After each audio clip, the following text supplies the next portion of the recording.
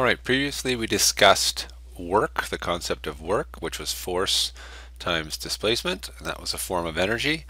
In our last video we talked about kinetic energy, which was the energy of moving objects. So in this one we're going to look at something called gravitational potential energy of an object.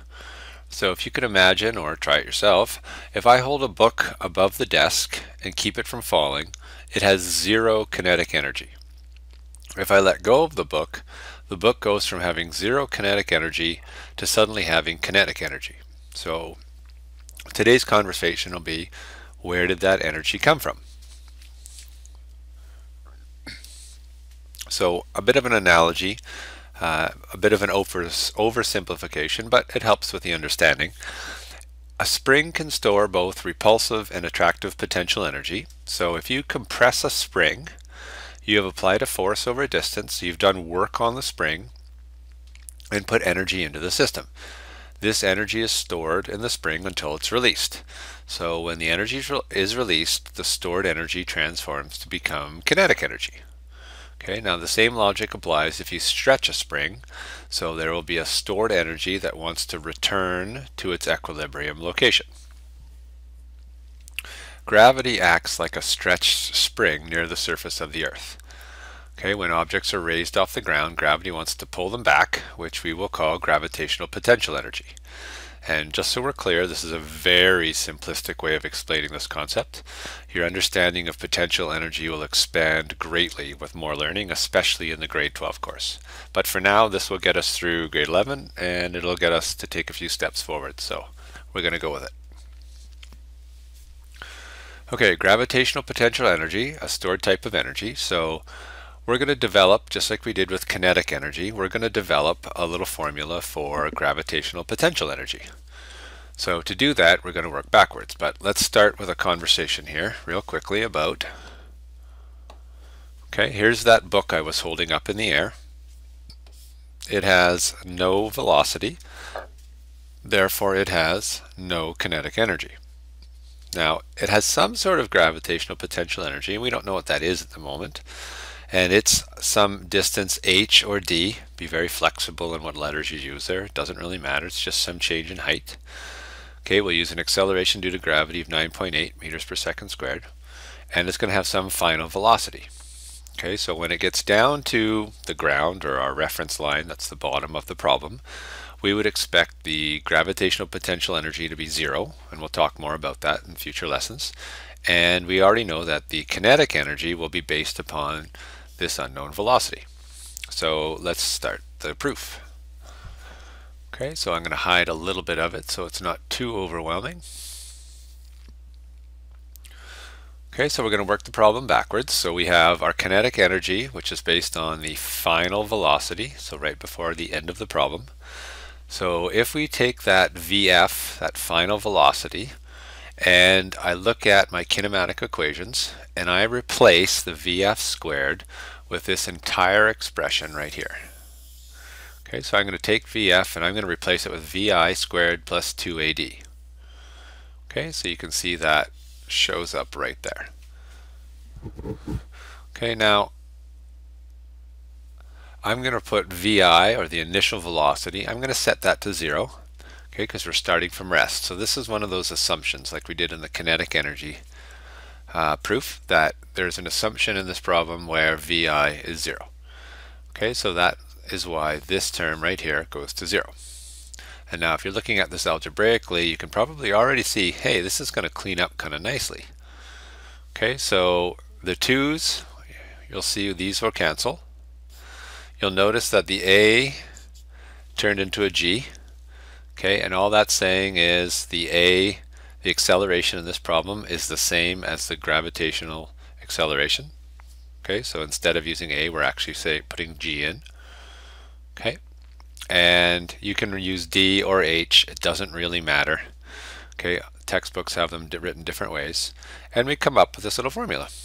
Okay, so the potential energy, Eg, okay, potential gravitational energy, is mass times gravity times height.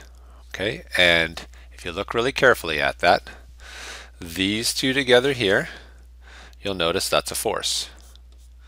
Well, and a force times some sort of displacement. Okay, that's our Newton meters, so we have joules. Okay, so just something to consider. If you could make a note of this on your formula sheet, this would be really awesome. We're going to do a little bit more of this in section 5.3, but we've talked about our simplistic view of energy. For the intro here is going to be all about mechanical energy. Okay, so we're going to have our kinetic energy plus our gravitational potential energy is going to make up something called our mechanical energy. And that will be further discussed and utilized, and it's not super complicated, so don't panic. But just to throw that out there, that we're just talking about this mechanical energy idea. We're not going any deeper. Okay, so now reference line has a bit of an importance when it comes to calculating gravitational potential energy. So if we have a 10 kilogram mass and it sits on top of a 1 meter tall table right beside a 5 meter deep ditch, what is the gravitational potential energy when the reference line is the tabletop? So if we were to put a reference line, let's use red, right there. Well, that would mean that the D or the H, the D in this case would be 0. So our potential energy, if we put the reference line at the tabletop, this object would have 0 joules of potential energy. Okay. If I set my reference line on the ground, right here, okay, then that would mean my D, or my height above the reference line, is 1 meter, which would mean my Eg would be mass, which was 10, times gravity, times the height above the ground, and I would have 98 joules. Okay, yet it's the exact same condition. Okay, so nothing's changed, just my reference line. The problem is still the same. Okay, now reference line is the bottom of the ditch. So if I put my reference line down here, my D is now 6 meters.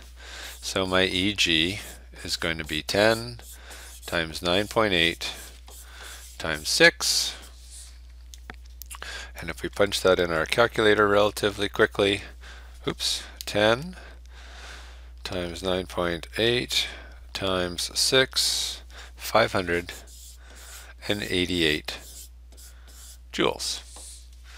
Okay, so now, again, the problem didn't change. We just changed where we were going to measure with respect to, okay, or where our reference line is. So if you thought of this, the box sitting on top of the table, think of it like the book we were dropping earlier. If you let it go and it has 0 potential energy, that's going to turn into 0 kinetic energy. The box is not moving. If you let the box fall off the table, it has more energy now to turn into kinetic energy, so we would expect it to be going some sort of velocity compared to the first case. Okay, but not as much as the third case, which is falling all the way down into the ditch. And because this has a larger energy to convert into kinetic energy, we would expect it to be going faster at the bottom of the ditch, which we know from kinematics would be true. Alright, so what is the gravitational potential energy of a 48 kilogram student at the top of a 110 meter high drop tower? So you have some sort of drop tower that's 110 meters. You have some sort of chair with a student in it that is 48 kilograms.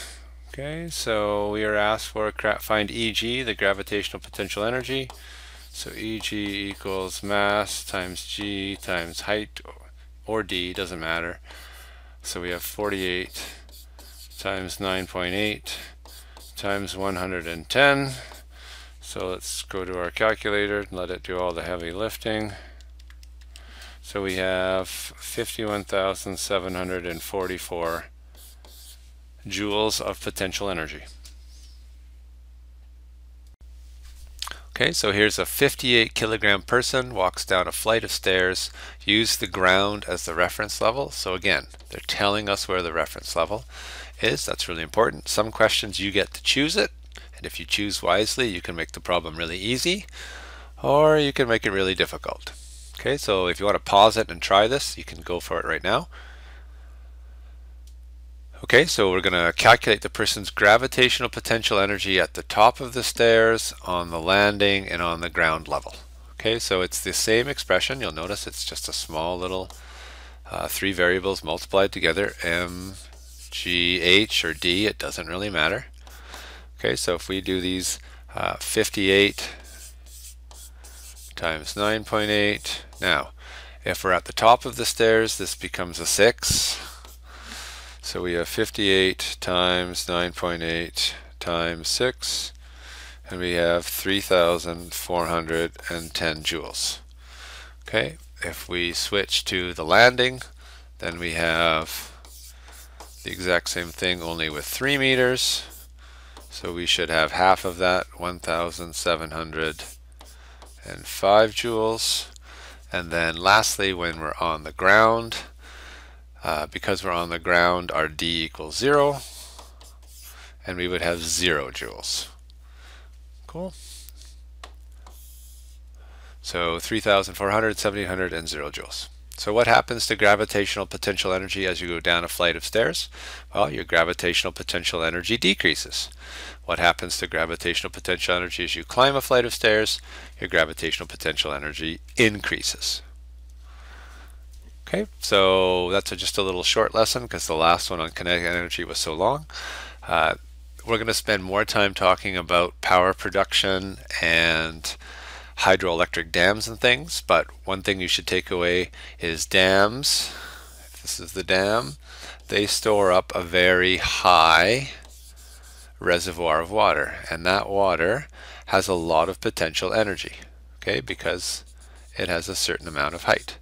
So we're going to continue that discussion as we move through both electricity and energy. But if you want to watch an interesting video, there's a link in the PDF to the Three Gorges Dam in China.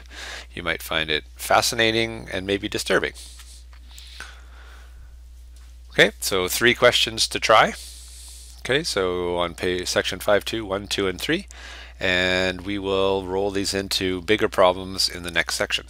Thanks for watching.